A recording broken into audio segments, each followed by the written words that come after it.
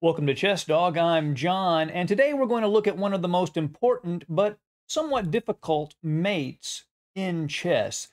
There's the king and queen versus king, and the king and rook versus king. Those mates can be challenging, but they're fairly simple. There's the knight and bishop versus king. That is a very hard mate that even grandmasters have missed in tournament play.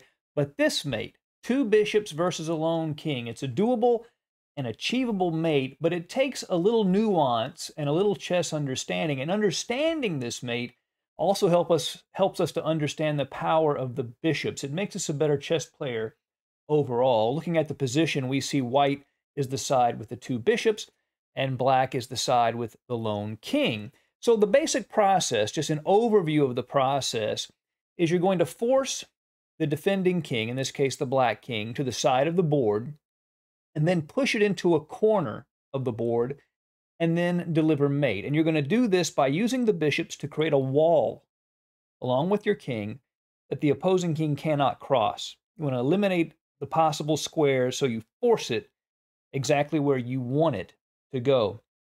In this position, bishop to g6 check begins the process, king to e5. And you can see that these two bishops are already formed a wall.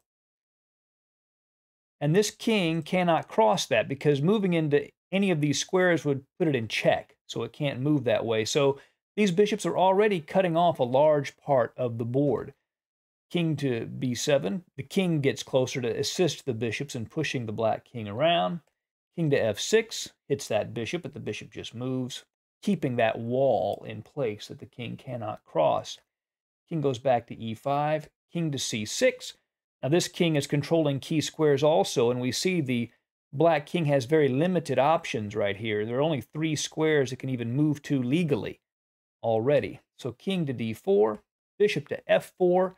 There's a crisscross formation, but again, limiting the king's mobility. The king can't go in either direction. It's being forced to the side of the board by the bishops. King to c4, bishop to e5. Now the wall is closing in. It's moving closer, pushing the king to the side of the board. The walls are closing in as it is. King to b4, bishop to g8. Again, shrinking the wall. The king cannot cross. The amount of territory the black king has access to is shrinking. King to a3. And this is an alert moment. King to c5 is the right move from white, but there's actually a blunder white can play here. That's king to b5. This would actually be a stalemate. As we see, the black king has nowhere to go, but is not currently in check. That would be an actual draw. White would not win the game, but it would be a tie in that case.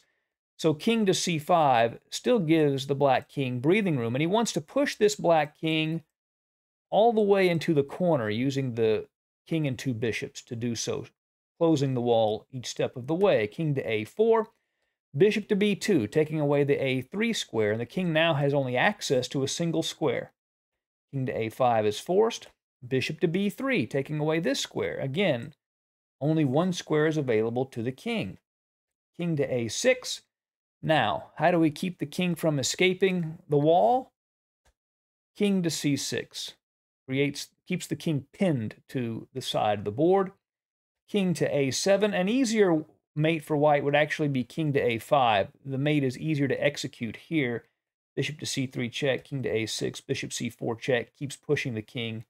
King to a7, king to c7, and then after king to a8, just bishop d2 and checkmate. But we'll look at a longer, more difficult process here when black puts up maximum resistance.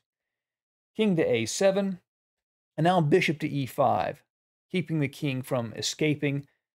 The king can go to either square, so king to a6. The defending side wants to stay out of the corner because it knows the corner is where the mate's going to be delivered, so it runs away from the corner.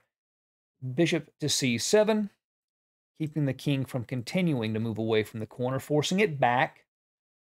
King to a7, bishop to c4, taking away this square, and now the black king only has access to 2 squares. That wall has continued to shrink to the point where the black king can just go back and forth between a7 and a8.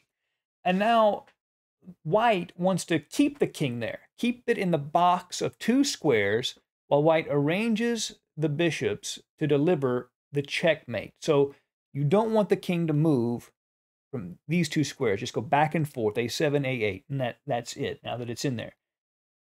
King to a8. So the tricky part of this mate is to deliver the mate without stalemating the opponent's king. You want it to be a checkmate, not a stalemate. As we know, a stalemate is when any legal move one side makes puts them in check, but they are not currently in check. So we want to avoid that. Bishop to e5. The bishop begins to maneuver and get into position, leaving the king trapped, continuing to leave it trapped on these two squares. King to a7, king to c7, continuing to leave the king on these squares. King to a8, and now the big key moment. Bishop to d4 is another stalemate. The king would be stuck here, and it would be a draw. So how do we avoid that? If we play bishop to d5 check, then the king can begin to escape, which we do not want. We want to keep it on those two squares. So how do we avoid delivering a stalemate and pushing the king out of the corner? Well, we do something called temporizing. This is an idea where you essentially lose a tempo on purpose. You want it to be your opponent's move, but it's your move. And in chess, you can't pass or skip your move. You have to make your move when it is your turn. But in this position, there's a way for white to basically pass the move. And what a move that you can make here, bishop to f4. You don't do anything. You just move the bishop one square. And that forces the king on to the deadly a7 square. And now bishop e3 check, forcing king to a8, and bishop to d5 mate. So the key move to execute this is in this position, you temporize by losing a tempo, essentially with bishop f4. You could go to g3 also, doesn't matter. And then when the king goes back, bishop e3 check, king to a8, bishop to d5, checkmate. Watch this video a few times, practice it over the board or with your friends, and no doubt you will ace it, where you can play it instantly, even in a blitz game, without thinking. Thank you for joining us at Chess Dog. See you again soon. Bye.